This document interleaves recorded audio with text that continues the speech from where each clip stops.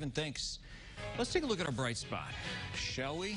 Well, if the guy in the hat looks a little bit familiar, it is me. I am holding our son, and my wife is working the camera there.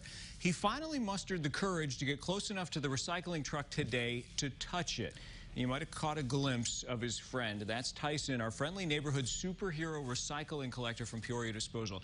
So our son waits outside, or if it's too cold or raining, at the door every week for Tyson to come and visit. So today, Christmas came early for our son because he got to pull the lever and lift our recycling container up. He was so excited, I barely have the words to describe it.